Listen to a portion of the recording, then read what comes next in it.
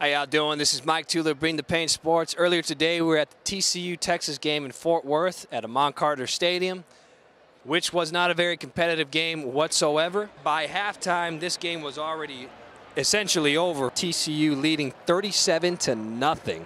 TCU quarterback Trevon Boykin was 14 of 23, 246 yards, 4 touchdowns, no interceptions at the half.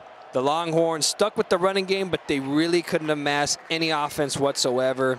And for Texas, it was just another bad outing when we already had the opener with them against Notre Dame.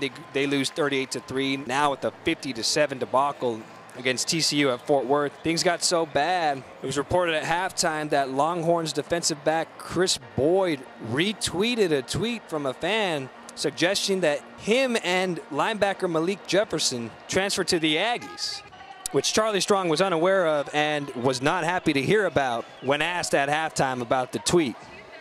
But it just goes to show just how far down the Longhorns are right now. And to put it mildly, it's been a tough season for the Texas Longhorns.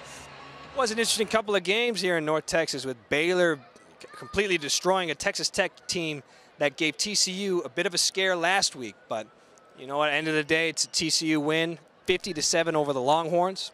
And it's be interesting to see how these two teams play out the rest of their season. Anyway, this is Mike Tula of BTP Sports signing out, and we'll see you next time.